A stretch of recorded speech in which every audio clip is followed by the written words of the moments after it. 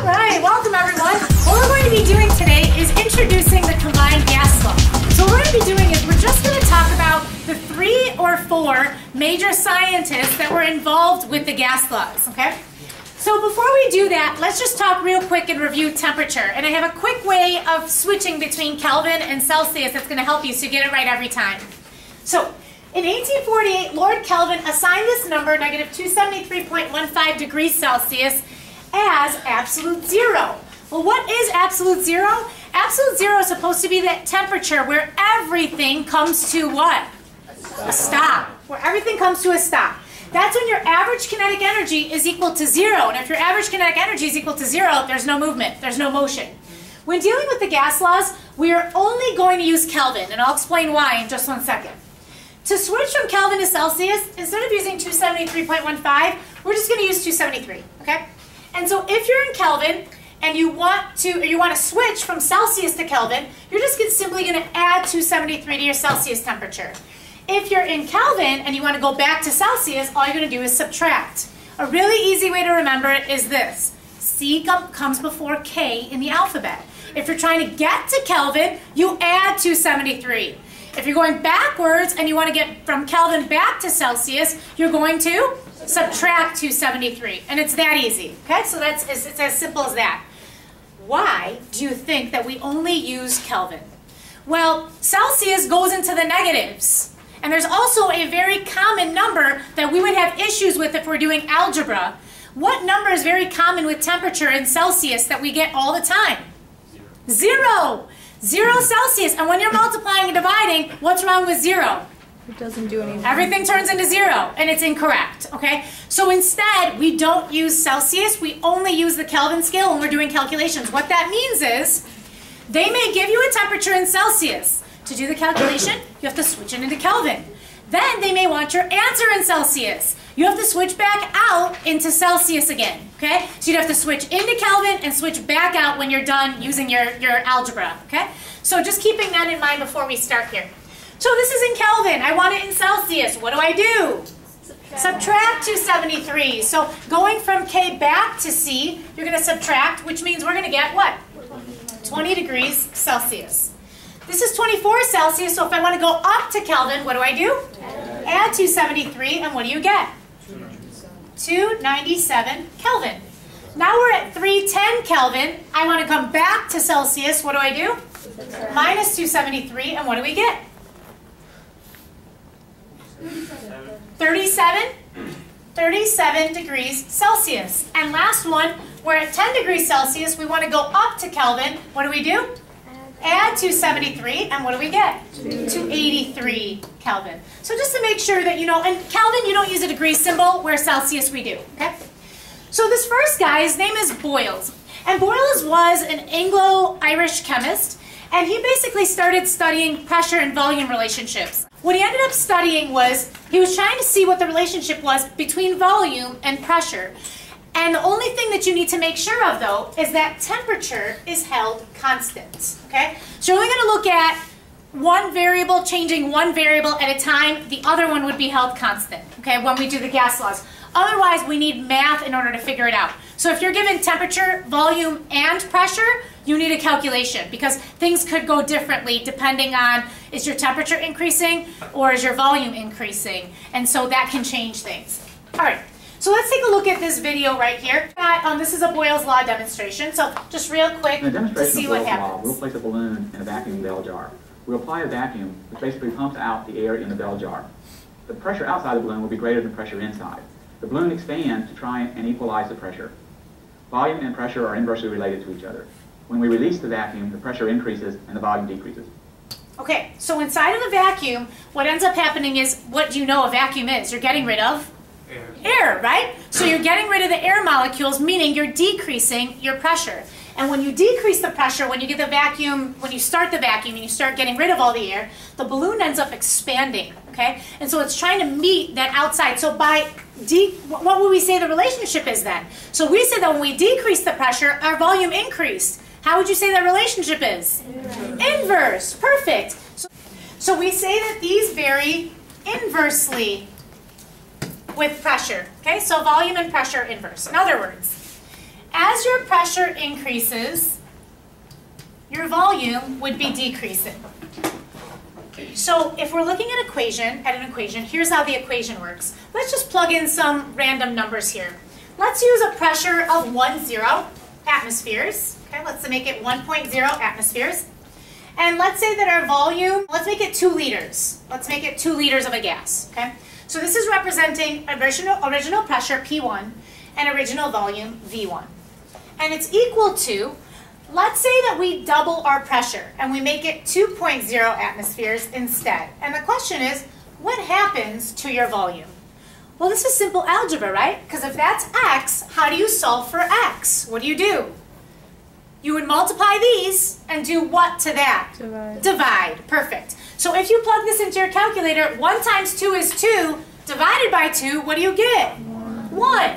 Your V2 is equal to 1.0. Now our atmospheres would cancel out when we divide this over, so that cancels out. What unit are we left with? Liters. Now, does it make sense? Well, when we doubled our pressure, our volume actually decreased in what? 2. In half. Perfect. It decreased in half. And so we know that as one went up, the other went down. And so that's the equation that Boyle ends up coming up with. And we'll do a demonstration with that later on as well. Okay, next one, Charles. So Charles was a French physicist, and then he was a balloonist. Balloonist like hot air balloon. So he got to play around in a hot air balloon and figure out how that worked. And what he ended up studying was volume versus temperature. How does volume change when the temperature is changed? So let's take a look at this video. Let's play this one. Okay, so these are balloons. Wiener dog, a poodle, a swan. So we've got different balloons. And then we've got a beaker of liquid nitrogen. And so this is really, really, really cold. Okay? So he's going to put these balloons in there. Oh, what happens? What happens? It shrinks. It shrinks quite a bit. Now the question is, what happens when he takes these out of the cold and they start to warm back up again? Oh, they start to expand again. Ta-da! Yay. So what that means is, as we decrease the temperature like he did in the liquid nitrogen, what ended up happening to the size of the balloon? It also decreased. So what's your relationship? If one goes down and the other one goes down, we call that? Directly related. So that means that volume is directly related to temperature. But it's over a limited range, because what happens at low temperatures? Well, if you could decrease the temperature enough, guess what happens to your gas if you decrease the temperature enough? What do you know that gases will do at really, really low temperatures? They'll actually turn into what? Water. A liquid. And we call that condensation, right? So your gas can actually turn into a liquid. So gases will condense to form liquids. So if your temperature is low enough, or if your pressure is high enough, if you have high enough pressure and your molecules are close enough together, they'll actually form a liquid, because the IMFs, the intermolecular forces, start to take effect as well. Gases will assume the volume of their container. So remember, the volume of a gas is simply whatever the volume is of what? Of its container. Awesome. Whatever the container is, that is the volume of the gas. So if you have a 250 ml flask, and then you open it up and you have the door sealed in the room, whatever the volume of the room is, that's your volume of the gas. Okay? So volume of the gas is always equal to whatever your container is. Now your pressure could change. You could have a different pressure, but the volume is always whatever the container is. So let's try out his equation. Let's say that we have an original volume. Again, let's use some easy numbers. So let's say that it's 1.0 liters. Okay? So that's our original volume. And our temperature, standard temperature is 273 Kelvin, which is what in Celsius? What would that be in Celsius if you were to go back? 0. That would be 0 degrees Celsius. That is what standard is. But let's say we're at room temperature. Room temperature is about 25 degrees Celsius, but we can't use that in the equation. What would 25 degrees Celsius be in Kelvin? Do we add or subtract if we're trying to get to Kelvin? Add. So add 273 to this, and we get 298 Kelvin. So let's say our temperature is 298 Kelvin. And equal to, let's say that I want to find out what my new volume is. So I want to figure out what actually happens to my volume if I increase my temperature, and let's say that we increase the temperature to, I don't know, let's make it 400 Kelvin. Okay, so let's make our temperature go up to 400 Kelvin. And the question is, what happens to our volume? Okay, well, we know that they're directly related. So if we increase our temperature, what should we expect our volume, what should we expect to happen to our volume? Increase. It should also go up. Okay, the question is, how do you do the math here? If this is X, you know to do what? Cross multiply. But I don't want you to write anything else down. Once you have this, you could do this, okay? So do your cross multiplication as if you were going to cross multiply, but then don't cross multiply, okay? The easiest thing to do is always start opposite your unknown variable. So find your unknown variable. You're not going to start on this line. You're going to start on this line, and you're going to multiply. So always start opposite your unknown. You're going to multiply these. Guess what you do to the one that's attached to your unknown? Divide. Perfect. So in your calculator, what you're going to type is 1.0 times 400, and then the one that is attached, you're going to divide by the 298. Okay. And let's see what you get. So we have 1 times 400 divided by the 298.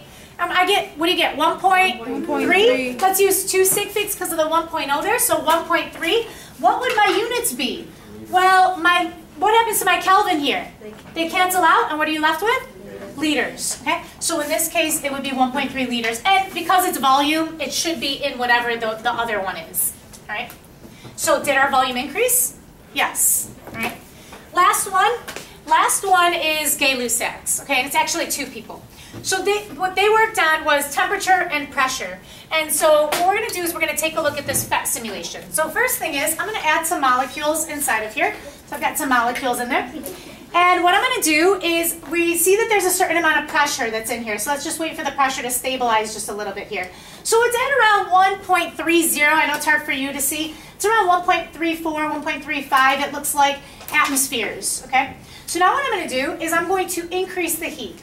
So let's add some heat to this, and then let's check to see, as my temperature rises, what do you notice is happening to the pressure dial? Increasing. It's increasing. Now I'm at like 3.31, 3.23, okay?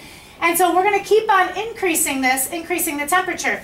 What may happen is your pressure gets to be so high that what could happen? It explodes. Yeah, it could actually explode. Okay, that's if the volume, this guy's having a hard time holding this. If the volume was, oh, there it goes. If the volume was small enough, but you would want to hold the volume constant. You wouldn't want to change the volume. You would simply want it to be temperature versus pressure if you're doing Gay-Lussac's. Okay? All right. So let's come back here. So what we said was, when we increased the temperature, what ended up happening to those molecules? Well, they gained what?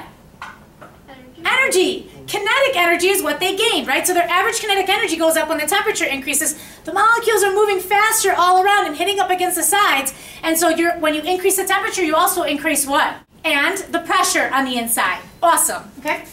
So what they ended up finding was, as your temperature increased, your pressure also increased. So what do we call this relationship?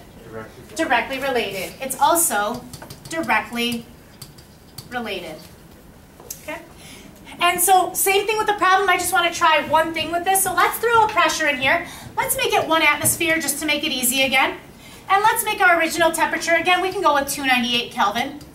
And then let's set it equal to, let's say that we know the pressure. Let's say we know we're doubling the pressure and we make our pressure 2 atmospheres. And let's say that we want to figure out what our final temperature will be.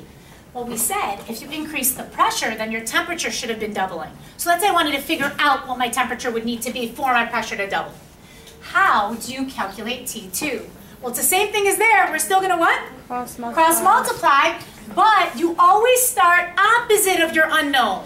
So instead of starting on this line, I'm going to start here and do what? Same thing we did before. You first start by multiplying, and then what do you do to this number? Divide. So in your calculator, all you're going to do is, you're going to do 298 times 2 divided by the 1.0. Okay? So what do we get when we do 298 divided by 2? 596. Yep, 596. Awesome. And so if you wanted 2 sig figs, then that would probably be 600, which is kind of hard to do. Do you remember what you do if you want that 0 to be significant? Put a bar over it. Or you can write it in scientific notation. So that would be 600. And what would the units be if it's temperature? Kelvin. What if I wanted Celcius? Subtract 273. Awesome. Okay. And last thing is, these were all merged into one. Okay, but I have a way of remembering all three of these. So everybody down here, we're not going to do this just yet. We'll do this later. Everybody write the three guys. Write Boyles. Right, and then we're going to write something to the right of it. Write Charles. And write Gay-Lussac. Okay. So what we're going to do for Boyles is this. We're going to say that we boil potatoes and veggies. What Boyles relates is pressure and volume. Boyle's law will relate pressure and volume because you'll be asked questions like, which of the following is the law that explains why something happens, okay? Charles, if you've ever seen Charlie's Angels, what I end up saying for Charlie's Angels is, Charlie's Angels is on TV. So in this case, we've got the T and the V, meaning what? What two things are temperature and volume? Perfect. And the last one is Gay-Lussac. This one's kind of a stretch, but everybody draw a TP. Remember learning about the TPs. Everybody say Gay-Lussac lives in a TP. Gay-Lussac lives in a TP. I know it's a stretch, but everybody ends up remembering it anyway. So we boil potatoes and vegetables. Charlie's Angels is on TV, and Gay-Lussac lives in a TP because it relates what? Temperature and pressure, and that's basically it for the four major laws in the